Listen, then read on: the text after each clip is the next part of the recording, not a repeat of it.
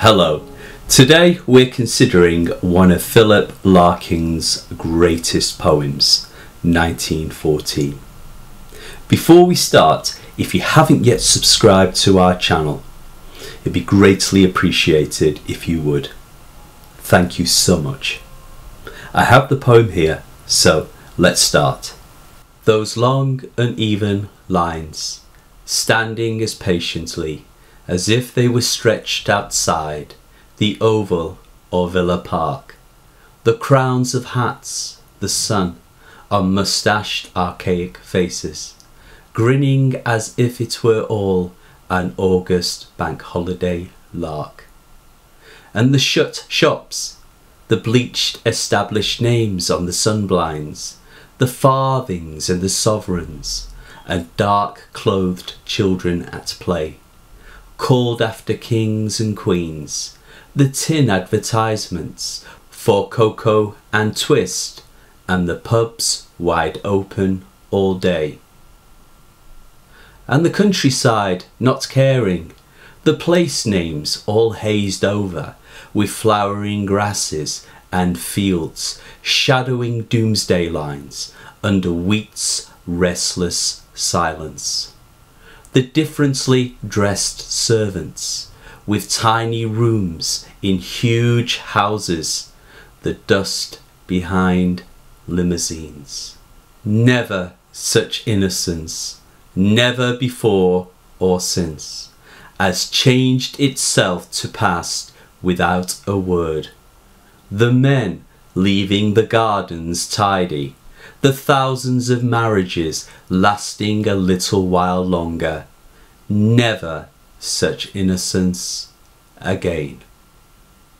1914 is a moving and poignant poem with plenty to unpack. So let's start.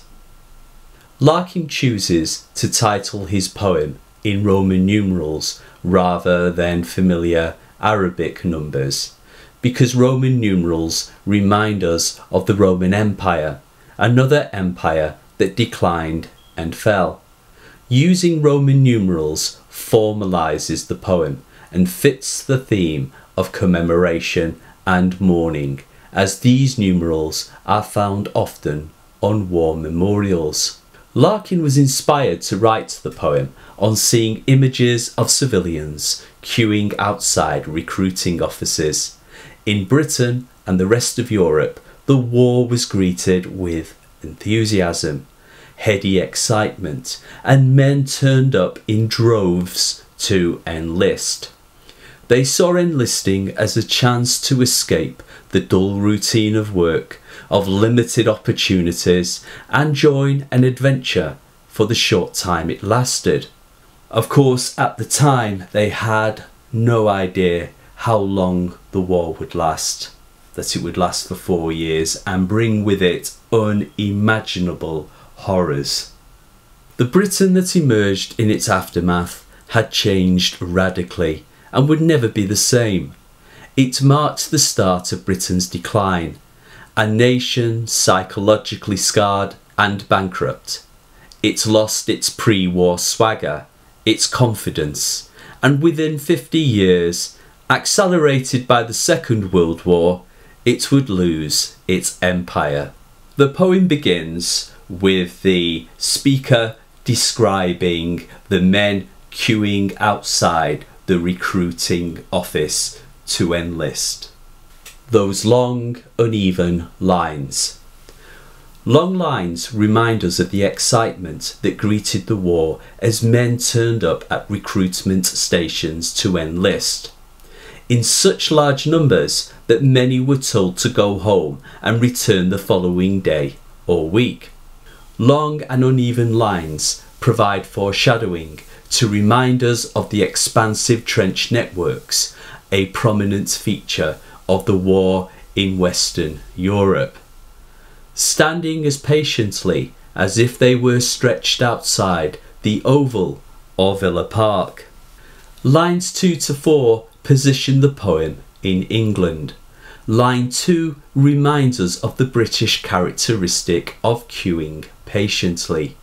Line 3 makes cultural references to the Oval, a cricket ground, and Villa Park, a football stadium, emblematic, representing the country's two national sports. The queuing men look like they are about to attend a sporting event at the Oval or Villa Park. Alluding to sport suggests the crowd's excitement as they anticipate taking part in a great event. Villa Park rhymes with lark in line 8. Lark is something light-hearted and playful we do on holidays. Indeed, on lines 7 and 8, Larkin mentions August bank holiday, traditionally a day spent relaxing, having fun, picnicking, or at the seaside. Historically, Britain entered the war on the 4th of August 1914, the August bank holiday. These references suggest the men see the war as a great adventure they do not want to miss. Grinning reminds us the men are happy and excited at the prospect of fighting in a war. But grinning connotes, suggests, the grinning skull, foreshadowing death in the carnage that is to come. On lines 5 and 6, reference to the crowns of hats the sun on moustached archaic faces reminds us of how quaint and old, archaic, the photograph seems to the speaker. It speaks of another time when almost all men wore a hat of every description and sported long moustaches. However, crowns on line 5 reminds us of the faces of the kings and emperors who sent their countries to war. Stanzas 2 and 3 describe a world about to end. Stanza 2 focuses on the urban city world. Stanza 3 focuses on the rural countryside. In stanza 2, lines 9 and 10, and the shut shops, the bleached established names on the sunblinds. Here the speaker describes how the image has faded with time. Bleached established names on sunblinds. Many shops of the period were named after their owners.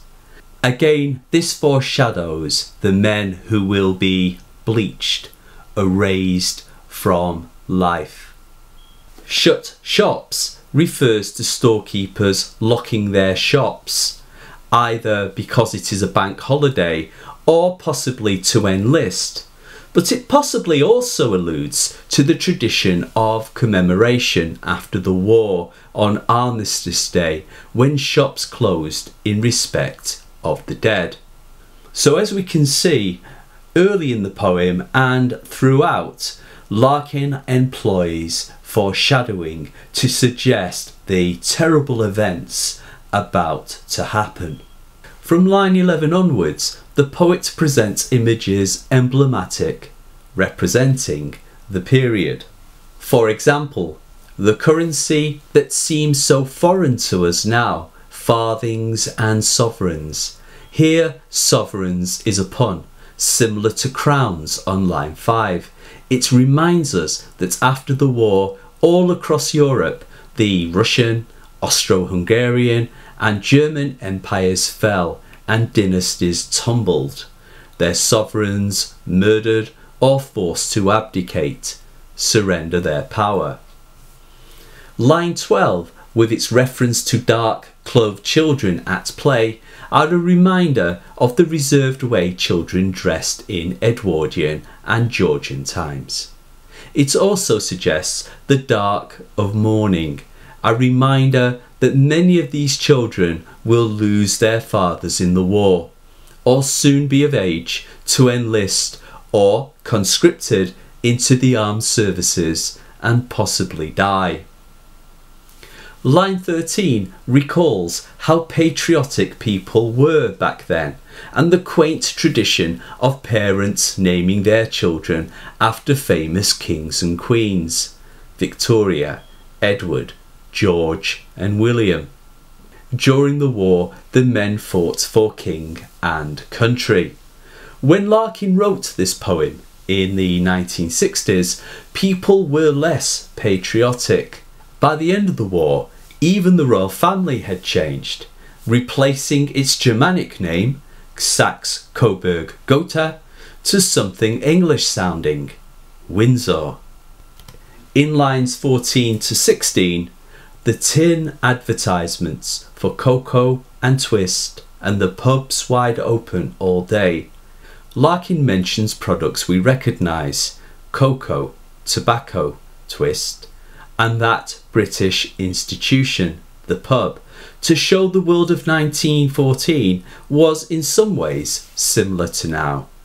The tin advertisements remind us of the gifts sent to the soldiers in the trenches at Christmas 1914 that Princess Mary, the King's daughter, helped organise. However, lines 15 and 16 hint at the changes soon to arrive. Pubs wide open all day soon became regulated with restrictive opening and closing times. Regulation continues to the present day. Perhaps Larkin is suggesting that the Britain before 1914 was a world with less restriction and regulation. Stanza 3 marks a departure from the first two stanzas because the speaker is no longer describing the images he sees in the photograph. The photograph has provided a springboard for him to contemplate much wider themes.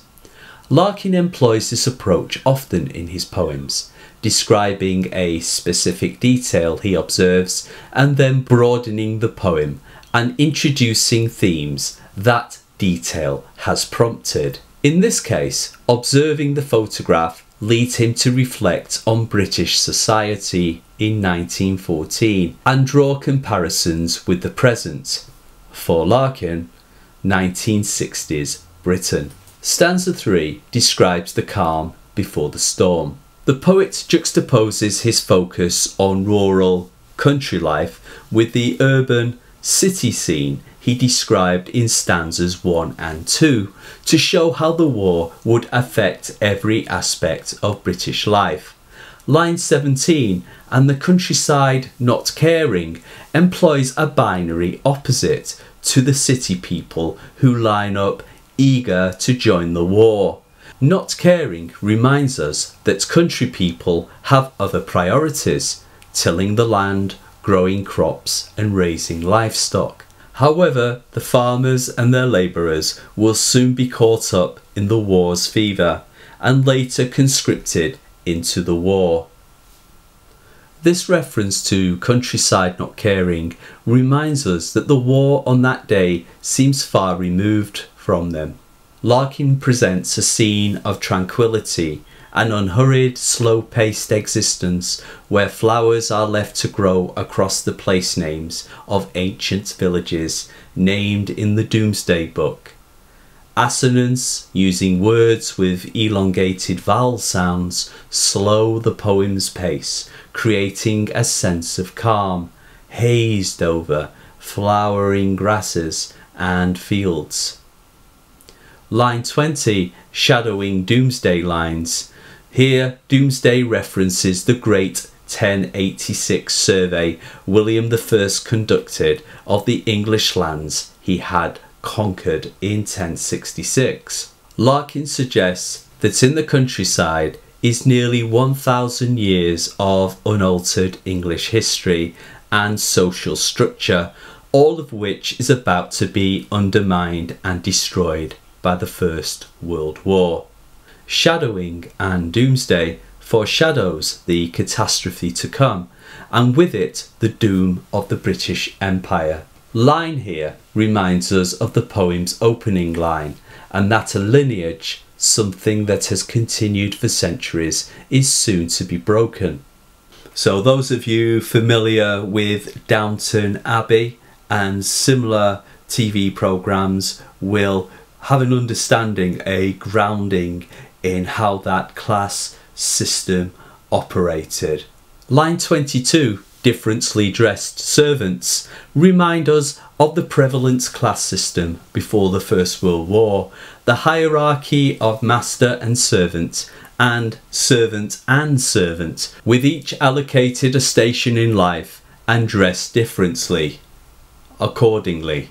The earlier reference to the Domesday Book suggests that in many respects the social structure of the English countryside was feudal, and little had changed from the time of Norman and Saxon. On line 23, with tiny rooms in huge houses, reflects the disparity between the rich and the poor, with the servants living in squat, cramped rooms within huge mansions. On line 24, reference to limousines reminds us of the ostentatious, showy material wealth of the time, but reference to dust behind them reminds us that soon the servants would be called up to fight and the chauffeurs would not be there to keep all clean and tidy. Dust also, using foreshadowing, reminds us that the world of 1914 is soon to turn to dust and be swept away. Stanza 3 employs more foreshadowing. Flowering grasses remind us of the battlefields after the war and how nature reasserted itself quickly. Grasses flowered once more and birdsong was heard moments after the guns fell silent. On line 21, under wheat's restless silence, creates an image of the serried ranks, the rows of soldiers, restless, silenced through death, but restless to be remembered and tell their story. This is an important theme that Larkin explores further in stanza 4, line 28. In stanza 4, Larkin pulls together the themes he has explored in this poem. Using anaphora, where the same word is repeated at the start of more than one line, here on lines 25 and 26, never such innocence, never before or since, and on the final line, never such innocence again, elevates the poem. This rhetorical device transforms the poem into a eulogy, a speech praising someone who has died, a speech commonly heard at funeral services. But in this poem, who is this eulogy for? Larkin uses the poem to commemorate the men who died without the opportunity to share their stories and experiences, the literal and metaphoric silent dead. The dead Larkin's metaphor alludes to on line 21, the wheat's restless silence. Those restless to be heard, but left without a word. Lines 28 and 29 expand this theme. Without a word, the men leaving the gardens tidy. Line 29, leaving the gardens tidy, reminds us of the prim respectability of the men that went to war. Neat gardens contrast with our knowledge of the war, of Flanders fields, churned up battlefields, the grave of many. Larkin uses irony. The men expect to return to their gardens, but through hindsight we know what they do not know, that few of them will return. Larkin writes for the silent, those who never left an account of their lives. In contrast, we have the accounts of Wilfred Owen, Siegfried Sassoon, Rupert Brooke, and many others. There is perhaps a class issue here too. Many war poets and writers came from privileged backgrounds, upper middle class, upper class backgrounds. Many were grammar school, public school, and Oxbridge educated. Larkin perhaps attempts to redress the balance, to commemorate, remember the ordinary men the photograph captures, and erect a monument in poem form for them. Larkin seeks to remind us of the ordinary men, of their optimism, innocence, and perhaps naivety that carried them to war that fateful bank holiday of 1914. Larkin continues to share small, well-observed details to lend further poignancy. On line 30, he refers to the thousands of marriages lasting a little while longer, and we realise that soon wives will be widows. Also, Larkin likely eulogises, commemorates the pre-war period, a time he believes was the high point of British society. The final stanza creates a dignified tone befitting a eulogy, a poem of commemoration. This stanza and the preceding ones create a nostalgic, melancholic mood. Larkin's focus on larger themes makes the poem contemplative as he reflects on the significance of 1914 for the British.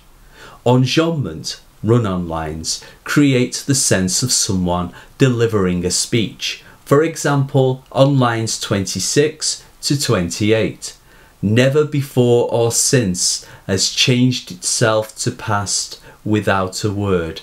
Larkin's poems generally document the social changes he experienced in the 1950s and 1960s, notably sexual freedom and women's rights. Here, Larkin is retrospective, looking backwards, pinpointing the reason for the changes he felt decades later. The poem reminds us that societies can change relatively quickly and events have unforeseen consequences. The poem commemorates the dead of the war, but also the death of an era, a way of life, an attitude. Great Britain would decline and never be again the power it once was. Let's consider how Larkin uses structure to complement, match his themes. Larkin's line endings take on a curious pattern. 14 of the 32 lines end on a plural, including men in the final stanza, suggesting the widespread change. The poem is organised into 4 8-line stanzas, with rhymes on the 4th and 8th lines of each stanza. The lack of a uniform rhyme scheme amid a well-structured poem hints at the chaos to come. The poem was completed in May 1960 and forms part of Larkin's 1964 poetry collection, The Whitsun Weddings. Interestingly, the poem provides a retrospective view of the First World War rather than the contemporary views of poets and writers who served in it. The poem offers a different perspective and places the war in terms of a larger historical picture, which charts the decline of British society. Written in the third-person voice creates a sense of detachment. The final line is ambiguous. It can be interpreted that we should mourn that the British lost their innocence, but it could also mean that the British would never be naive and follow their government and leaders blindly into war again. Subsequent events support this view. The growth of a pacifist movement in the interwar years and a general reluctance by politicians and the public to mobilise against Nazi Germany in the 1930s. Larkin may be using innocence ironically and warning us to beware of wallowing in nostalgia, believing Britain enjoyed a golden period before the war. Perhaps it was for some, but not for many. Like all great poets, Larkin allows us to interpret the poem on our own terms and relevant to our present. A poem that invites rereading and revisiting. Thank you so much for watching this video. I hope you found it interesting and helpful. If so, please hit the like button below. Also check out our other videos on textual analysis and writing, including videos on other Philip Larkin poems. If you haven't yet subscribed to our channel, it would be greatly appreciated if you would. Thank you so much. Until next time, from Carol and me, write well.